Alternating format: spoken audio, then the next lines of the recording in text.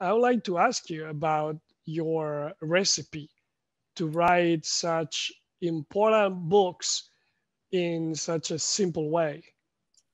One part of the recipe is finding good co-authors. So that's part of it, is to get help from other people. And by the way, even when you're writing something on your own, very important input comes from the readers and reviewers that look at it before publication. I've been that reader and that reviewer often, and I know that's an important job.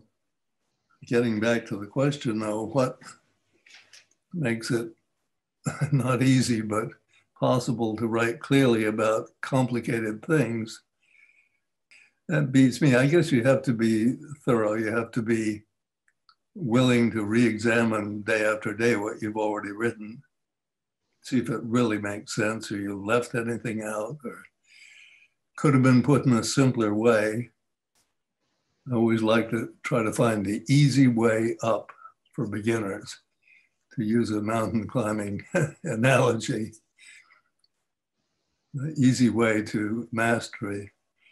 There are hard ways too, but in my books I try to keep working on even an individual paragraph until it was as lucid as could be for the messy subject.